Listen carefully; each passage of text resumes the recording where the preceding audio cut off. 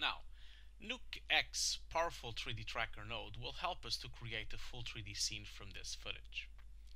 The more information about the room and the camera you have, the better.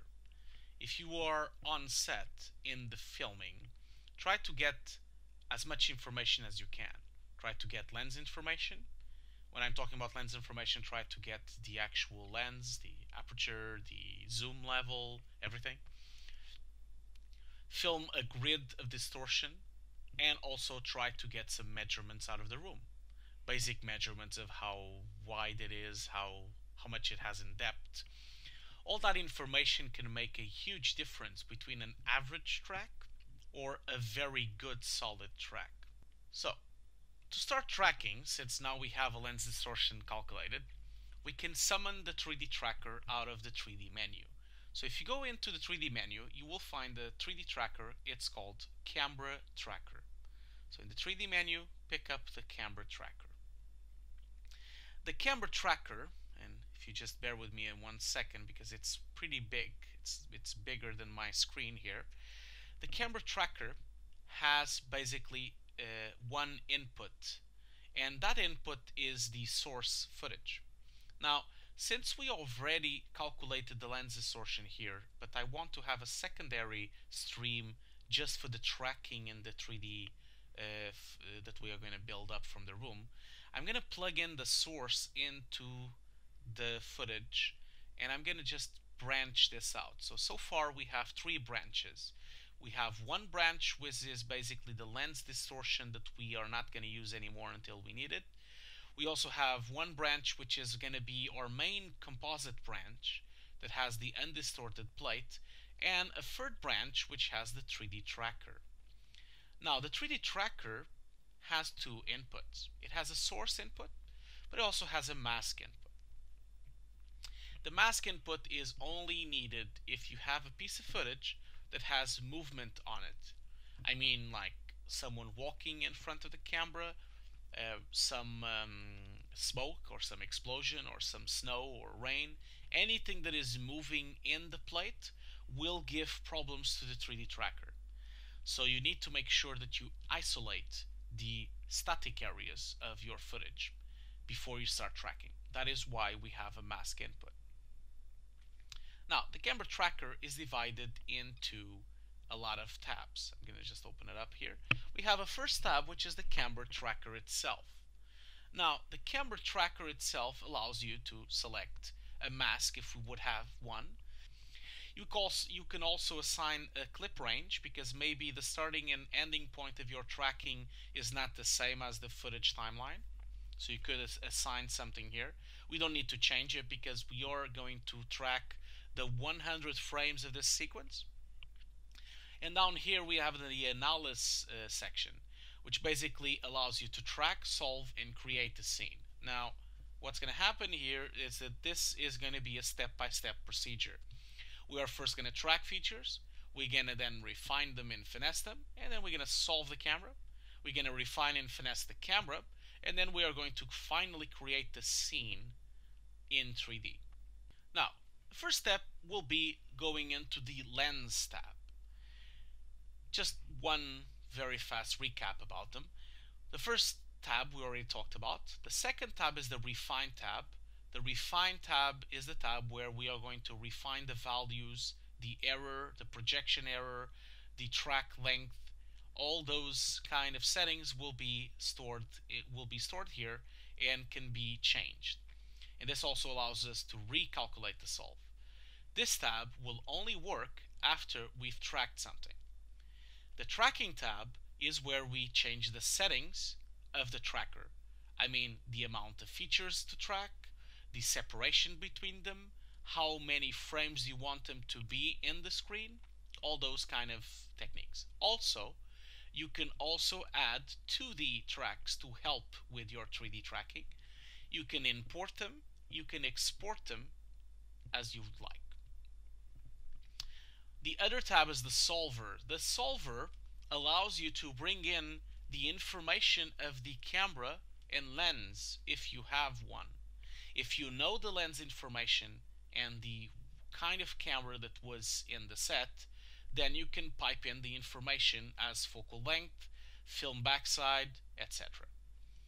The lens information is where you put the lens in distortion information into the clip. So that's what we're going to do next. We are going to bring in whatever we've done from the lens distortion, we're going to plug it into here. The last two tabs are only meant for the final stage of the tracking.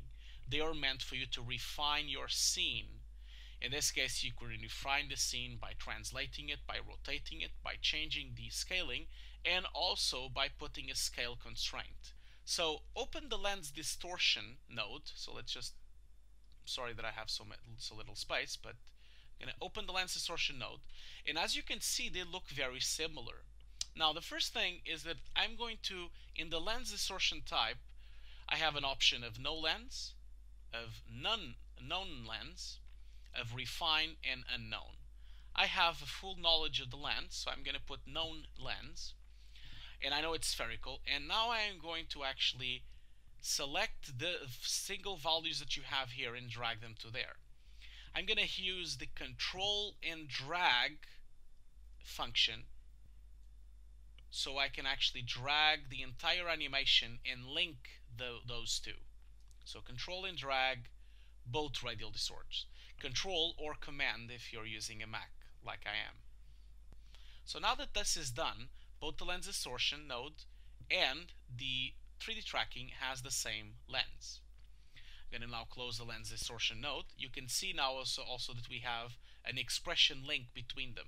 So if we do decide to change the lens distortion at any moment, we can always have it automatically relinked to the camera tracker. Now, if I put my viewer into the camera tracker, you can see that the lens distortion by default is not being affected. This is because we need to make sure we click undistorted input in here. If we do not do that, the clip won't be undistorted after it gets through the camera tracker. The second place I'm going to go is the tracking tab. So go into the tracking tab and you can change the settings of the tracker and also preview the tracker in this section. Click on preview features to see the trackers. Once we click in preview features, we can see that we have all these points in orange in the image that Nuke is going to start to use for its 3D tracker. This will give you the position of where Nuke will track 2D points to try to solve a 3D camera. The number of features will increase the number of trackers. Usually just increasing to a very high number will not necessarily give you a better track. So I do highly recommend for you to try several different values. Now, I am going to bring my footage to full screen so I can see it a little better. At the moment, you can see that the number of features is 150. If, for example, I change this to 300, you can see that now I have more tracking numbers. If I change this to 600, I even have even more trackers.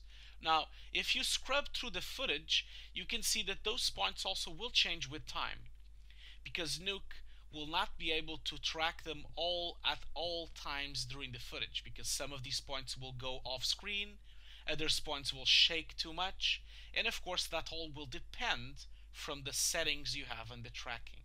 Now, I'm going to use 600 as my number of features because although I have way too many trackers for the table, I don't have a lot of trackers for the walls. I want to make sure I have enough tracking points in the wall because the wall will be a very important part of this tutorial. We're going to place things in the wall. We're going to put blood spatters. We're going to put a hole in the wall. So we need to make sure we have a solid track on the wall. Now, the number of features will allow you, of course, to have more or less features. The detection threshold and the separation will allow you to spread them in or out. So, for example, if I change the detection threshold, you can see that the spreading of those features will change.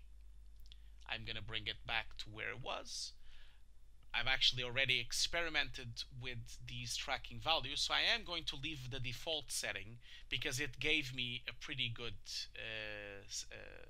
track. Now, the separation will also change the way the points are separated or scattered to the footage. Since I have a lot of points, I am going to lower my feature separation to 8 instead of the 12. The important thing is to scrub through the footage and check if you have enough features to use to get a good representation of the room. The trick is to have a good spread of tracks in the most important parts of the footage. So we know we want to put something in the frame here, so we have to have a lot of points there. We want to have points in the table because we want to make sure the table has some blood spatters. And of course we have to have a good representation of the wall. So by scrubbing it, I can actually see where the points will end up. I can even preview it as well, of course, but it will take some time to actually preview in real time. At this moment, we can go back to the camera tracker first tab. And in the first tab, we can click on Track Features. Once we click in Track Features, it will take a few minutes to have the track done. It will first track the entire piece of footage until the end, and then it will do a reverse track. Okay, so now that we have all the points tracked, so this is the 2D point, you can now scrub through the footage and just basically have a look if your points are actually corresponding to the correct tracking. I'm just gonna bring it like this. Now, at this stage, the only thing you can do is if you zoom in closely, you can look at the tracks and actually see how long are they on screen. For example, this track is only 11 frames on screen, this one is only 10 frames on screen, this is 100 frames on screen.